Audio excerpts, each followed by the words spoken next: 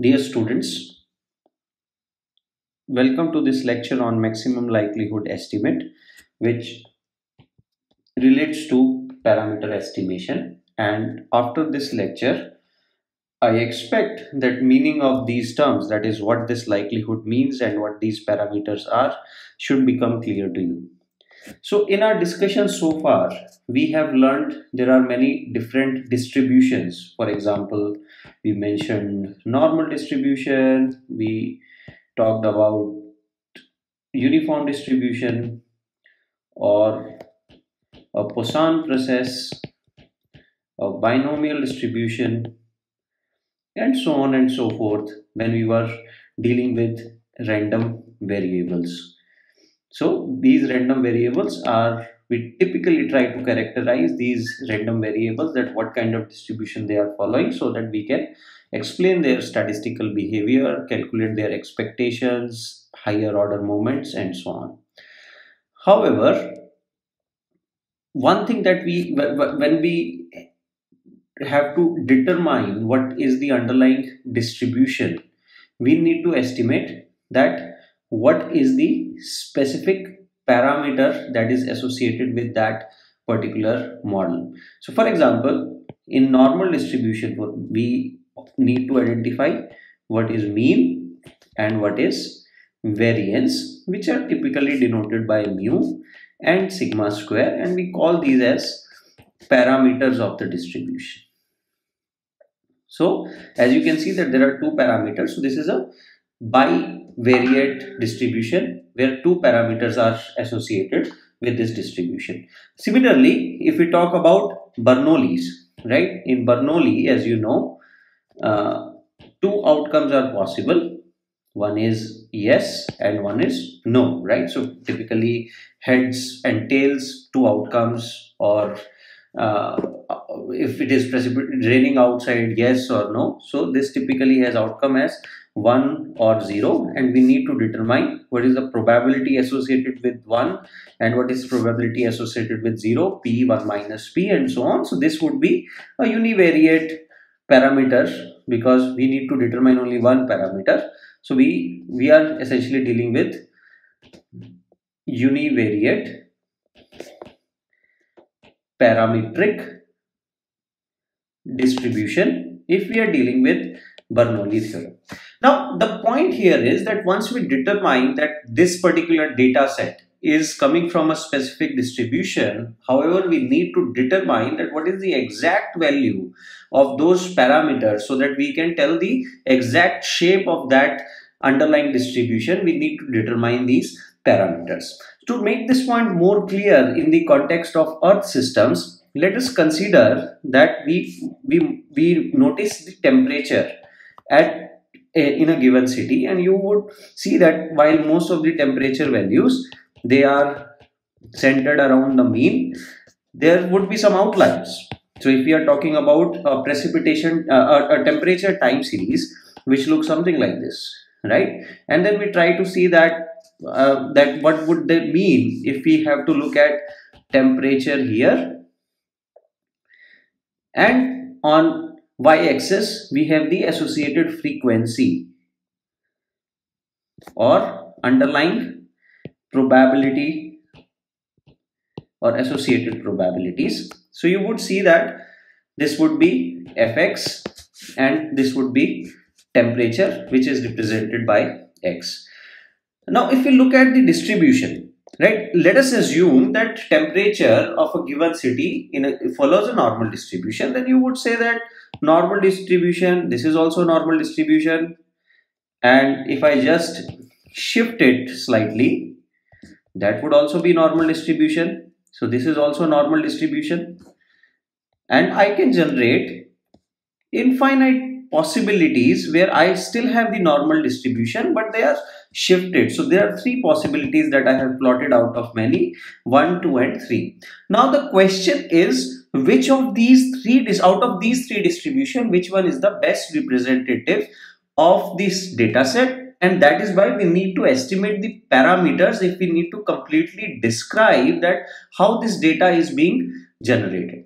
Now if this is clear, let us move to understand what these distribution and parameters are in the context of linear regression, because we have talked a lot about y is equal to mx plus b. So in this particular case, x is our independent variable, y is our dependent variable, and the two parameters that we have are m and b. And typically we denote these parameters by a theta vector, and theta vector can be written as m and b if we are talking about linear regression. So this is univariate regression because you are regressing y only as function of x, and m and b are two parameters that we are determining. Similarly, for normal distribution, theta would be mu and sigma or sigma square. So this would be our normal distribution. If you think about any other distribution, for example, let us say uniform distribution where you need upper bound and lower bound, where b is upper bound and a is lower bound, you are again dealing with two parameters. So theta vector would consist of a and b. Similarly, as I mentioned, Poisson process would have only one parameter, which would be lambda. So Poisson process can be characterized only using lambda as the underlying parameter.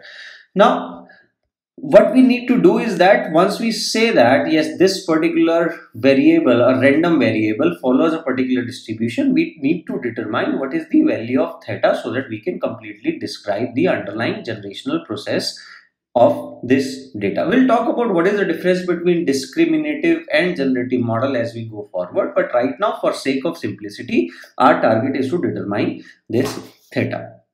Now there are multiple ways to estimate this value of theta, and there are two main schools of thought. So the way this estimation can be done, one is maximum likelihood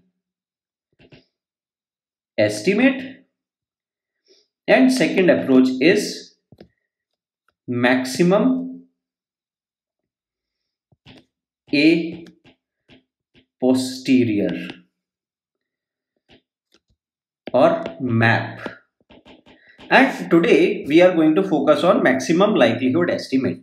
Before we go to maximum likelihood estimate, there are certain concepts that we need to know. First is, we will assume that our data x1, x2, x3 and so on, and you can assume that these are the representations of these are the samples of temperature that we are talking about for a given city. So x1, x2, x3 up to xn would represent temperature, and they are assumed to be IIDs, independent and identically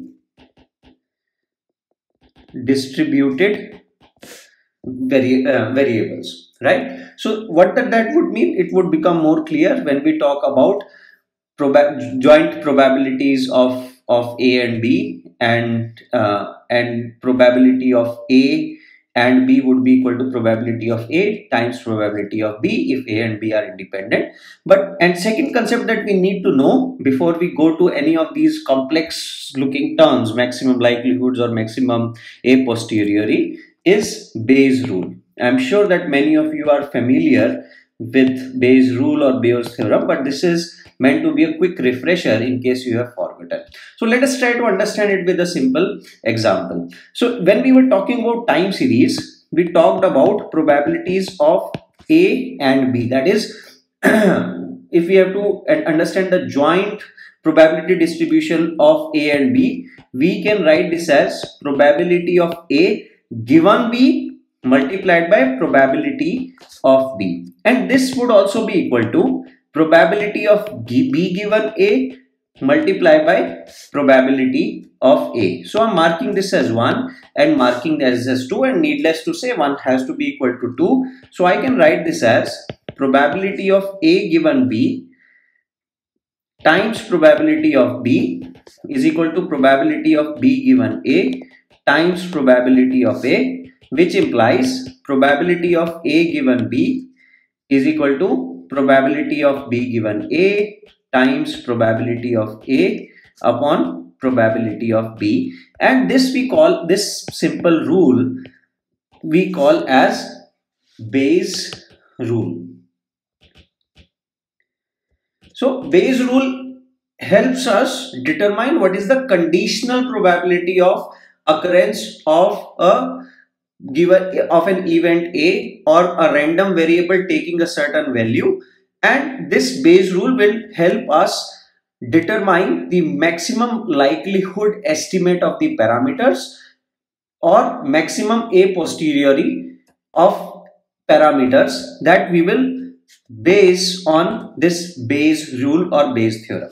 Now let us consider that we are interested in determining that what is the value of theta given that we observe some data set. So if we are interested in probability of theta given x, we can always write it as probability of x bar given certain theta times probability of occurrence of theta divided by probability of x bar. So if you can see that this one, I would say 3 and 4, they are exactly similar, only it's a matter of notation where we have replaced a and b by the vectors, where a is replaced by the parameter vector, b is replaced by the data vector itself, and in this case x vector would be x1, x2, x3 and so on,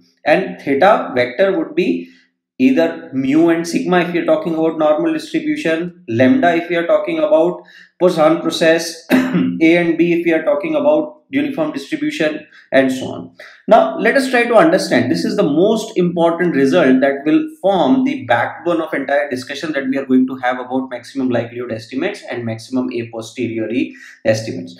Now this term probability of x given theta is called as likelihood, and this will become clear very soon that why this is called as likelihood. We call probability of theta as prior and probability of x vector as evidence, and here on left hand side probability of theta bar or theta vector given x vector is terms as posteriori. Now if you go back to these two terms, we need to determine what is the maximum likelihood estimate and what is the maximum a posteriori, if we need to identify that what is the best possible theta that would explain this data, or given that we have observed this particular data set, what is the value of theta that is most likely to be generating this particular observation or series of observations if we are talking about vectors.